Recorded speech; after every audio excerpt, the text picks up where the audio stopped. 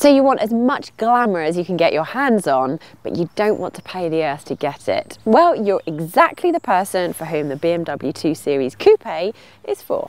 Traditionally, this has been a car that provides the same desirable badge as the bigger 4 Series Coupe, plus a similar level of slinky styling, interior quality and polished driving dynamics, but all for quite a bit less cash.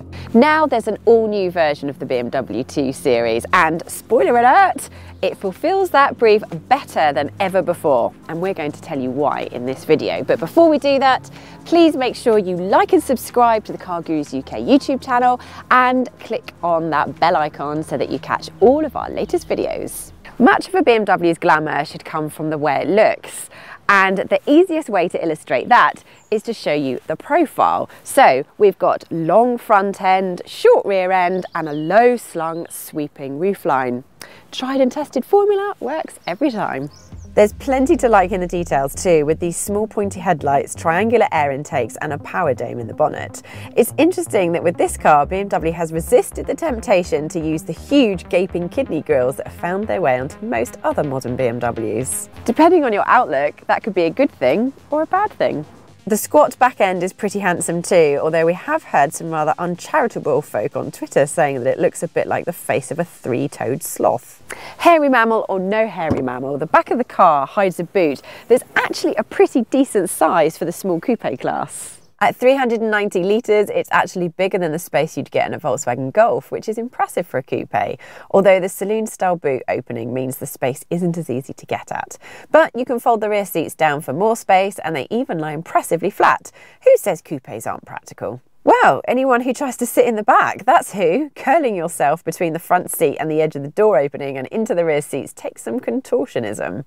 Once you're there, legroom is actually surprisingly generous, but headroom is in pretty short supply. I'm only 5'4.5" and I've got just enough legroom, but when it comes to headroom, even I'm struggling. So if you're taller than me, you're going to find it probably a little bit too squishy back here. Climb into the front seats, and if you've ever been near 3 Series or 4 Series, you'll notice lots of familiarity. That's because the cabin of the 2 Series is virtually identical, with the exception of some redesigned door cards. That's a very good thing, and for a variety of reasons. The quality in here feels absolutely top-notch. You're surrounded by high-class materials and attractive fixtures and fittings. In fact, there isn't a single panel here that feels out of place. It's a very sophisticated place to spend time. It also means you get one of the best infotainment systems in the business. Okay, it's not BMW's absolute latest system, which is found in models such as the i4 and iX, but if anything, this one is even easier to use because you have a central dial controller for scrolling through the logically arranged menus, rather than having to rely solely on touchscreen functionality. It also looks bang up to date with sharp graphics, slick screen transitions and quick responses. You'll also have an impressive amount of comfort up here. The seats are great and fully electrically adjustable across the whole range as standard.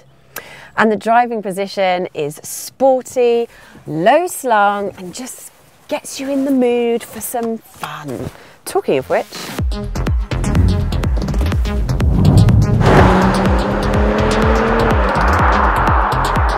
remember we said the interior was virtually identical to the 4 Series? Well, it's not just that it shares with the 4 Series, it also shares a lot of the same underpinnings. Traditionally, the 2 Series sat on the smaller 1 Series platform, but that is now front-wheel drive, and BMW wanted to maintain the sporty rear-wheel drive character of the 2 Series, so it's been given rear mechanicals of the bigger, more sophisticated, more expensive car. There are 3 versions available. The 220i has a 2-litre petrol engine with 184 horsepower, and the 220d has a 2-litre diesel with 190 horsepower. The car we've got here, however, is the range-topping M240i, which gets a 3-litre 6-cylinder petrol engine with a stonking 374 horsepower. All cars come with an 8-speed automatic gearbox, and where the M240i differs, apart from the extra power of course, is that in most normal circumstances, drive is sent to the rear wheels, and if any slip is detected, a little bit can go to the front, making it a very rear-biased four-wheel drive car. That contributes to some really entertaining handling characteristics. It has the playful, adjustable nature of a rear-wheel drive car combined with the added grip and traction of all-wheel drive. And the even weight distribution also helps the car feel more balanced and poised when herring around corners.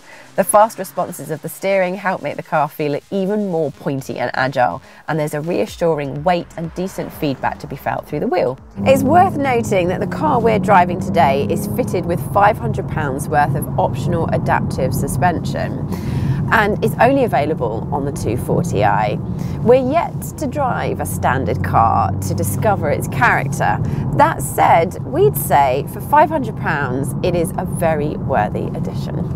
Select the comfort mode, and although there's still the hint of firmness you expect in such a sporty car, the suspension becomes supple enough to take the sting out of most bumps and ruts, and to plough along a motorway for hours on end. This is an impressively comfortable way to drive. And on those occasions where comfort is less important than outright thrills, you just simply select Sport mode.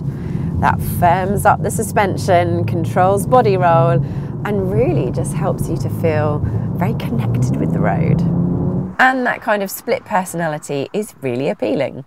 And what about that engine? Well, listen to this. Sounds pretty brutal, right? So is the acceleration. 0 to 62 takes just 4.3 seconds. And when you're already on the move, pickup is impressive. This is one very fast, one very exciting car. I would call this a me car.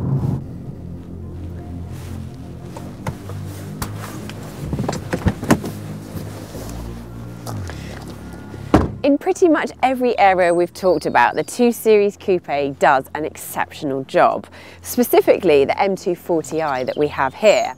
It's not perfect though. There are some equipment items that we'd really like to see as standard for the price that it is. The M240i starts at £46,000 and the standard version starts at £35,000, so that price is quite high. Even so, the 2 Series is an impressive all-rounder, offering a range of abilities that not really any other rival can replicate. We'd love to hear what you think about the 2 Series Coupe, so please let us know in the comments, and remember to subscribe to the Car Gurus UK YouTube channel for lots more car reviews and other videos. And if you're looking for your next car, head over to cargurus.co.uk, where you can not only find it, but we'll also tell you whether or not you're getting a good deal.